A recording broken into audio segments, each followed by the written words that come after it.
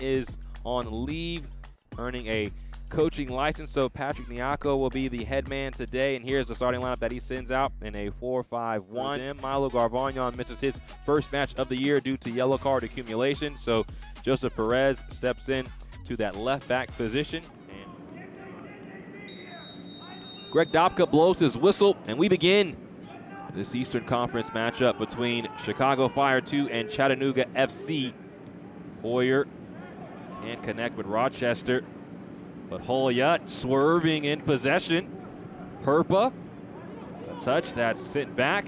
Now a deep shot. Williams finds Taylor Gray.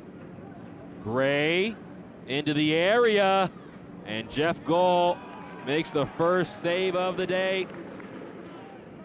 Orso wants it back. Directing traffic. Central to Charlie Hoyer. Pareba. Chattanooga trying to change that. Taylor Gray leaves it for McGrath. Great stop by Gall, and then Gray misses right at Konings. And that's the final action of the first half.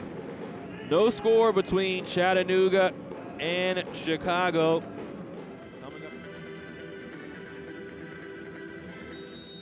Greg Dobka blows his whistle, and we begin the second half between Chicago and Chattanooga.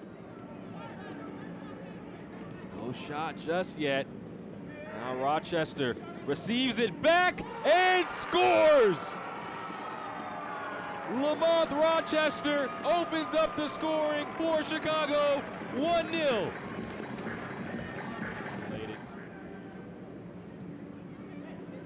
Gray, a tap to McGrath, Womry.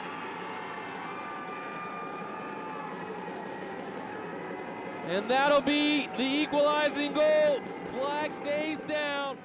Attempts to switch. Perez chests this down. And that'll do it. 1-1 the score at the end of full time, which means we will go to penalties. He is the first to take his shot from the spot. And Sarsar hits the post. Jeff Gall went the wrong way. And MLS Next Pro was tied with Cameron Habibullah. And Patrick Weah did not have a goal in the match, but has the first from the spot. Not mincing any words, he's going quickly and he's scoring.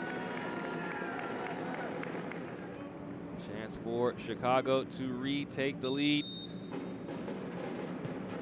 And this is stopped by Antoine Nessie. Could not beat Antoine. And the substitute comes on and slots it home on the other end. Takes a deep breath.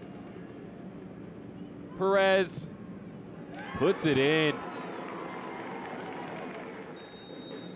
The center back stepping up to take the third.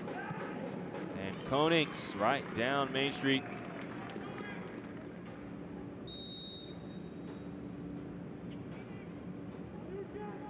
Ibarra, special from the spot.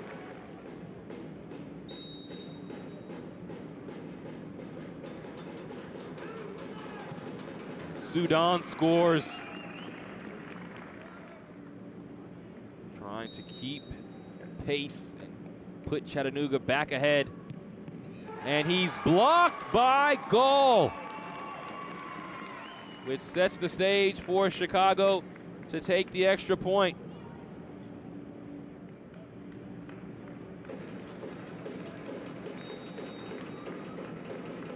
Rochester scores and gives his team the extra point.